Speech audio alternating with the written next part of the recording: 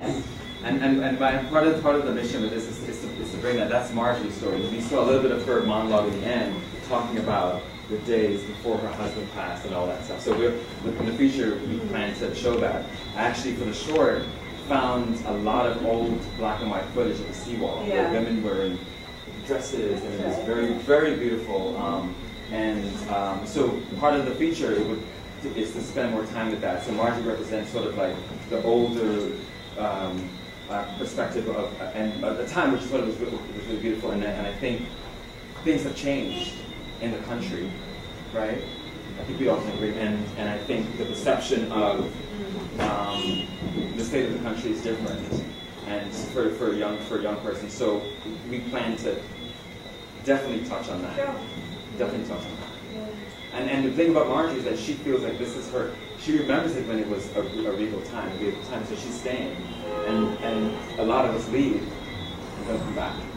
So that's definitely something that I want to highlight as well. No, but I just never thought of the Seawall being a barrier, you know.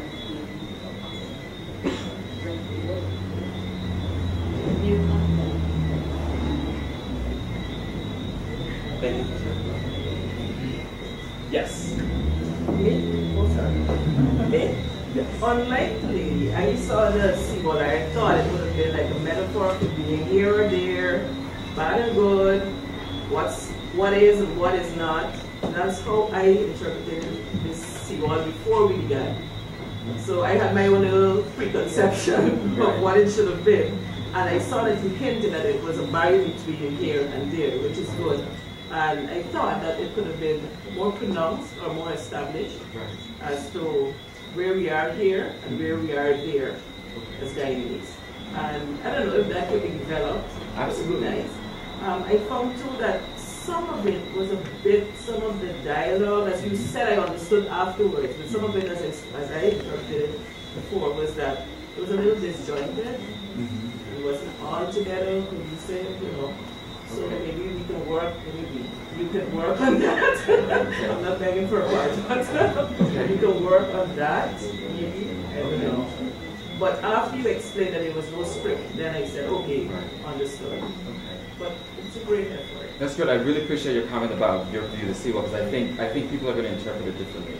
Because I think when we played this in Carifesta in Suriname, someone from, was it, I'm not sure, from Cuba or someone was like, I can relate to being isolated in my country, because I saw my country as a barrier. I felt like it was something else beyond what I was living. So it's good that we have different perceptions of it, and that's something that, you know, as a writer, as an artist, like I'm on. One last thing. Yes. When the music, when you started, and I heard the spiritual type. The rituals, yes. I expected to see some spiritual happenings on the Seawall, which is what we know happens, right? So I thought that is what I would see first. Yeah, we have some kind of puja and some obia and some. Unfortunately, the obia shots cost it's a little bit more expensive to do that. So if you can get some obia, we can go and we'll do it. But that's definitely something like, again, like part of the feature is being able. And when we did this, actually, I wasn't aware of Sydney, Guyana. I just came down. I'd never been back, right? So I just came to the country. My grandma had the house, you know, and I just came and I tried to call a film commission. I tried to get a permit, got a camera. I called the university, and there was no. I didn't know where to go. So I just did it with my friends and my people, kids on the street. I'm like, here's some, you know.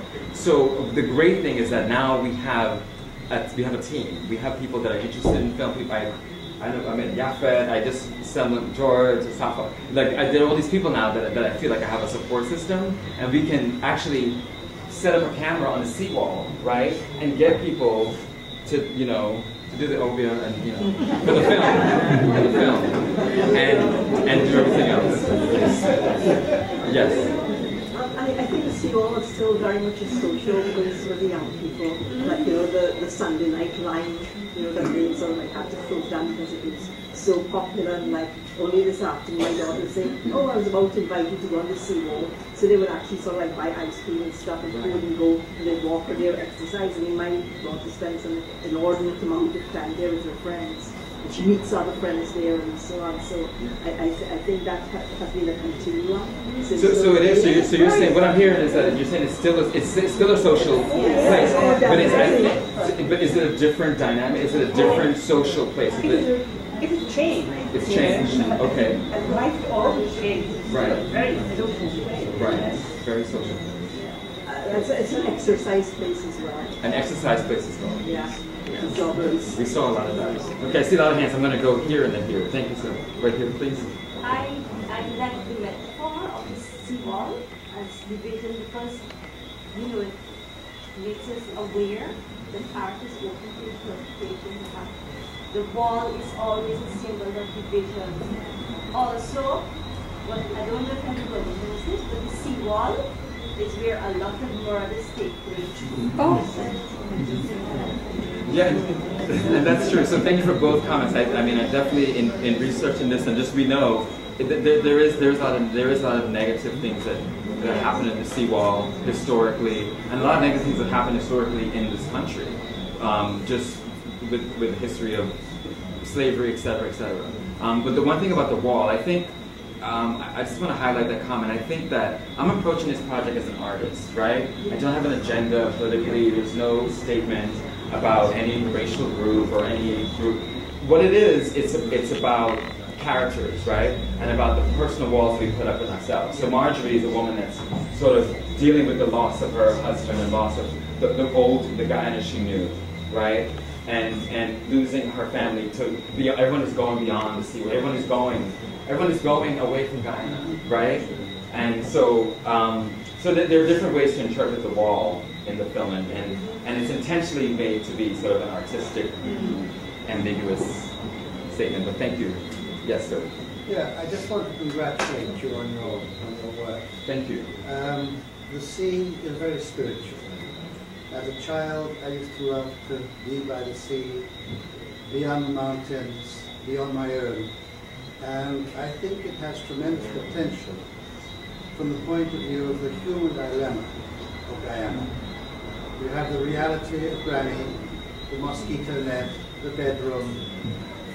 You have the illusion of going away to the bright lights over the seawall, the seas and all that. I think it's a tremendous topic, and it needs more creativity, more in-depth work, but I think you're on the right track. I don't see the social aspect, I don't see the line, I don't see anything of that on the seawall. What I see is a human dilemma of Guyana. Thank you. Yeah, I appreciate that. Yes, thank you. I agree with everyone that the seawall is very symbolic. I'm sorry, can everyone hear? So the seawall is very symbolic. Yes. And I like the interpretation of isolation. I also like, I don't know if you were able to bring that out, it's the grandmother and your grandson. And there's some bonding or love there. Even though isolation, there's some bonding or love between this grandmother and grandson. Yes. And she couldn't find it in the papers. I remember as a child going to the seawall. The parents would carry me there almost every Sunday afternoon. And there was a bonding that we need right now between parents and children. And we found that bonding on the seawall, but apart from that sometimes, I know walking as a child, your parents would say, put your head straight. Keep your head straight up. And I mean, I couldn't understand until I got older to know that there was romantic affairs happening. Oh, that too. Is that your... Another kind of love.